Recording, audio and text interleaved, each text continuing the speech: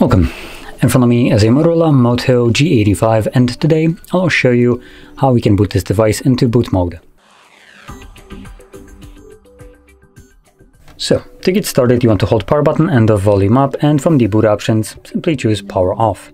When the device turns off, hold power button and volume down at the same time.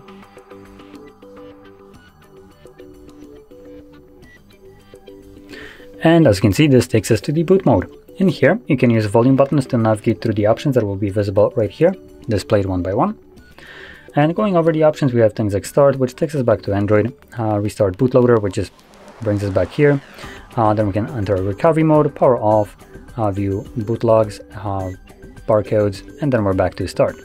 So once you have options selected that you want to actually access, press power button. So I do want to go back to Android, so I'm gonna confirm start. And as you can see, we are now back in Android. So if you found this video helpful, don't forget to hit like, subscribe, and thanks for watching.